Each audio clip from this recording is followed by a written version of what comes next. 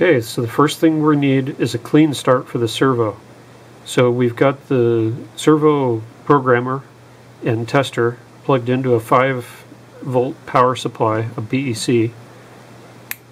So we're going to power that up, and we're going to press the down button here until we reach the last number 10 position of the servo tester. And then we're going to press both buttons quickly. Now we're in reset mode. Now that it's in reset mode, it's flashing. That indicates that it's ready to be reset. We're going to hold down both buttons this time, not just press them, but hold them down for at least 3 seconds.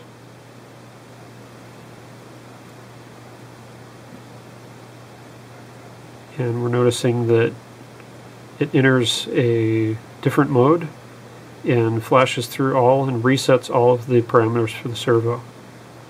Now we're going to push the up button to go to position number 1.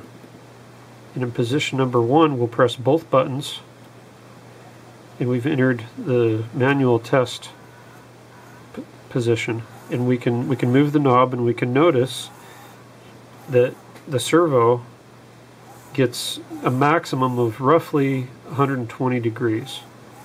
So that's normal. This is a completely normal servo at this point, just like any other servo. So now we're going to press exit manual mode by pressing both the buttons. And we've gone back to a solid light on manual mode. So now what we're going to do is we're going to press the down button to go to the number 3 position, EPA or endpoint adjustment. We're going to press both buttons again to enter endpoint adjustment mode, and we'll see the light flashing now indicating that we're in that mode. So now you'll notice you can use the knob, and the servo arm will travel very slowly in this mode. So you might have to wait for it to catch up, but you'll notice that it moves much farther. So it's moving all the way in one direction. If we move it all the way in the other direction, the servo will follow and go all the way to the other direction. Now we've moved it all the way to one end. We've allowed the arm to catch up. Now it might jitter slightly at the very end and maybe make some noise. So what we're going to do, we're going to just move it slightly back towards center, just the tiniest little bit, and now it's quiet. So now we're going to press the down button, and what that does is it sets this as one of the extreme endpoints for the servo. So now what we can do, we can do that again at the other end. We can move the servo back, the servo arm back, using the knob, wait for it to catch up all the way to the other end. And again, it'll kind of jitter when it gets to the end, make some noise, and we're gonna adjust it back towards center just the slightest little bit again, like right about there. Now it's quiet. So now what we can do, we hit that down button again, the same button. Okay. So now we're still in EPA mode, but we've set both of the endpoint adjustment positions. Now we can exit endpoint adjustment mode by pressing both the buttons. Great. Okay, so now let's go up to manual mode number 1 position by pressing the up button. We'll go up to that. We'll press both buttons to enter manual test mode, and we'll notice the servo now moves just slightly more than 180 degrees from stop to stop. That's perfect actually if it moves more, because we can limit the travel of the servo later with the programming from the radio. The point is we have enough movement now. So let's exit manual test mode by clicking both buttons.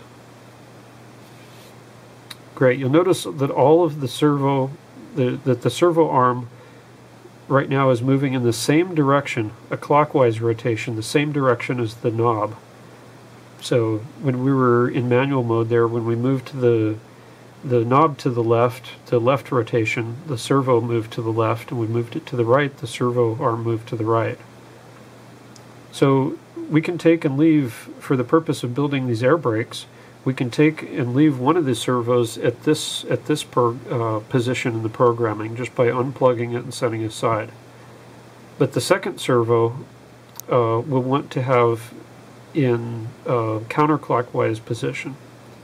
So what we're going to do here, for only one of the servos, we're going to continue by pressing down the down button to go to the number 6 position, called direction mode. We're going to push both buttons to enter direction mode programming. So great, we'll see the lights now flashing slowly, indicating we're in direction program mode. So press the down button. The light's now flashing fast, indicating that the servo is now set to counterclockwise rotation. Now we're going to press both buttons briefly again to exit direction mode.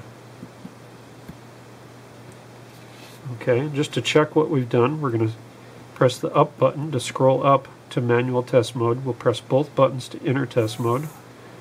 And now we'll notice that when we turn the knob to the right in the clockwise rotation, the servo moves counterclockwise. It moves in the opposite direction of the knob.